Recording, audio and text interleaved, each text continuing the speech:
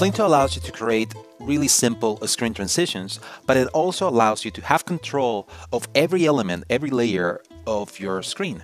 So when you create a transition between this screen and this other, you can animate the background, the text, and every element, how they enter the screen and how the previous screen exits the screen. So let's try it out.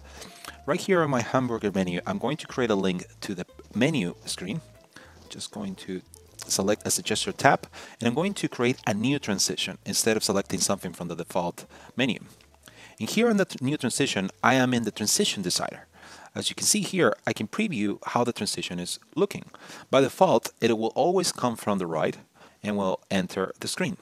Here, these guides are telling me what is going to be seen on the screen. So let's try it out on the preview. Here, I can see it's coming from the right. That is the default new transition that Flinto creates for you. But what I want to do is not move the screen, but I want to move the elements. So I can do this by moving the whole artboard in the middle of the guides.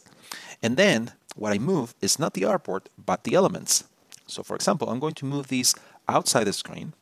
And then this background layer, I'm going to change the opacity to 0. And that way, that's how it starts. And now I preview it. And then I see the elements coming from the left, and the background fading in. And that's really basic, but I can do even crazier stuff. So for example, if I want to, I want this to be rotating, I can add rotation. For example, let's do 45 degrees, sorry, minus 45 degrees. Let's put them around here and let's get something crazy like this. And now my elements come into the screen from 45 degrees to 0 degrees. Let's preview it on the here, and we see that it's not just coming from the left, but there's a small rotation when they fade in, when they come in. And so as you can see, you have the control not only of how elements enter the screen, but also how the previous screen, all the elements on the previous screen exit the screen. So let's go ahead and end the scroll.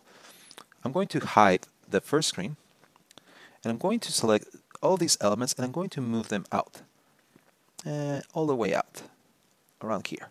And now I can see, let me put this again, and now I can see that it's creating a transition where the menu is coming from the left, rotated, and also it's pushing all the elements outside the screen. Let's preview it.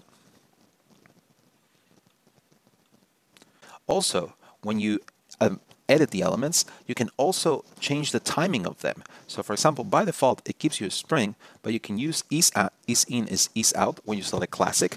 And also you can do a bouncy effect. So for example, here on these two, I'm going to select these two by pressing shift. And then I'm going to use Spring UI Kit. I'm going to remove dampness just to make it a little bit bouncy. And let's preview it. And now it bounces a little bit. Let's preview it here. Let's do it again. So as you can see, you have the control not just of how the position and the rotation of the elements, how they enter the screen, but also of the timing of them, the velocity, the duration, and even if you want to add a little bit of delay. So for example, if I wanted to, this element, the title sketch together, to have a little bit of delay, I could add a delay here. So I could add a delay of 300 milliseconds. And then I preview it, and then it enters after the other animations are done. It's probably not exactly what I want to do. Let's keep it at 100 milliseconds. Let's preview it. It's perfect. So obviously, this gives you the freedom to do a lot of cool stuff.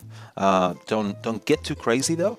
But yeah, that's the cool thing about Flinto, that it allows you to do not only screen transitions, but also layer transitions.